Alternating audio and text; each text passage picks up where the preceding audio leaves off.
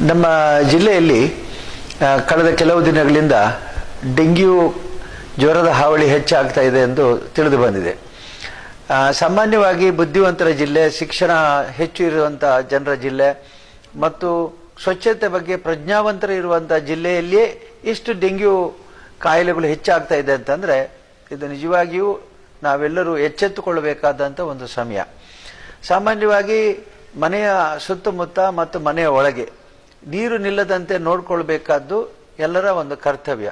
ಯಾಕೆಂದ್ರೆ ನಮ್ಮಲ್ಲಿ ಸಾಮಾನ್ಯವಾಗಿ ಹಳ್ಳಿಯಲ್ಲಿ ಒಲೆಗೆ ಇಡೋದಕ್ಕೆ ಅಂತ ಹೇಳಿ ತೆಂಗಿನ ಚಿಪ್ಪನ್ನು ಉಳಿಸ್ತಾರೆ, ಎಳೆನೀರು ಕರೆದ್ರೆ ಎಳೆನೀರಿನ ಅರ್ಧ ಭಾಗವನ್ನು ಉಳಿಸ್ಕೊಳ್ತಾರೆ.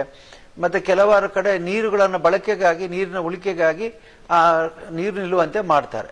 ಈಗ ಸರ್ಕಾರದ ಇಲಾಖೆಯವರು ಕಂಡುಕೊಂಡಂತೆ ಮುಖ್ಯವಾಗಿ ಎಲ್ಲಿ ನೀರು ನಿಲ್ಲುತ್ತೋ ಮತ್ತು ಈ ಡೆಂಗ್ಯೂ ಕಾಯಿಲೆಗೆ ಹರಡಬೇಕಾದಂತ ಅಣುಗಳು ವಿಶೇಷವಾಗಿ ವೇಗವಾಗಿ ಬೆಳೀತದೆಯೋ ಅವೆಲ್ಲ ಈ ನೀರು ನಿಂತ ಜಾಗದಲ್ಲಿ ಬೆಳೀತದೆ. ಹಾಗಾಗಿ ದಯವಿಟ್ಟು ಎಲ್ಲರೂ ಕೂಡ ಎಚ್ಚೆತ್ತುಕೊಳ್ಳಿ. ಯಾವುದೇ ಕಾರಣಕ್ಕೆ ತಮ್ಮ ಸ್ವಚ್ಛತೆಯ ಬಗ್ಗೆ ಗಮನ ಕೊಡಿ.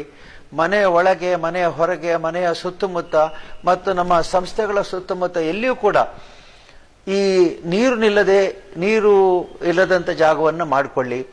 ಹೇಗೆ ನಮ್ಮ ಕೇಂದ್ರ ಸರ್ಕಾರ ಮತ್ತು ರಾಜ್ಯ ಸರ್ಕಾರಗಳು ಸ್ವಚ್ಛತೆ ಬಗ್ಗೆ ಗಮನ ಕೊಡಿ ಅಂತ ಹೇಳ್ತೇವೆ, ಧರ್ಮಸ್ಥಳ ಕ್ಷೇತ್ರದಿಂದ ನಮ್ಮ ಗ್ರಾಮೀಣ ಅಭಿವೃದ್ಧಿ ಯೋಜನೆಯಿಂದ ನಾವು ಪ್ರತಿಯೊಂದು ಕುಟುಂಬಕ್ಕೂ ಕೂಡ ಸ್ವಚ್ಛತೆಯ ಕರೆಯನ್ನು ಕೊಡ್ತಾ ಇದ್ದೇವೆ.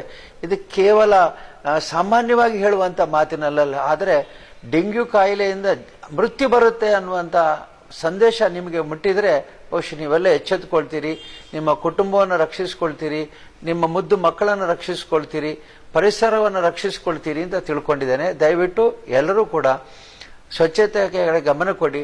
ಡೆಂಗ್ಯೂ ಹಾವಳಿ ಮುಕ್ತ ಜಿಲ್ಲೆಯನ್ನಾಗಿ ದಕ್ಷಿಣ ಕನ್ನಡ ಜಿಲ್ಲೆಯನ್ನ ಮಾಡಿಕೊಳ್ಳೋಣ ಎಂದು ನಾನು ಹಾರೈಸ್ತೇನೆ.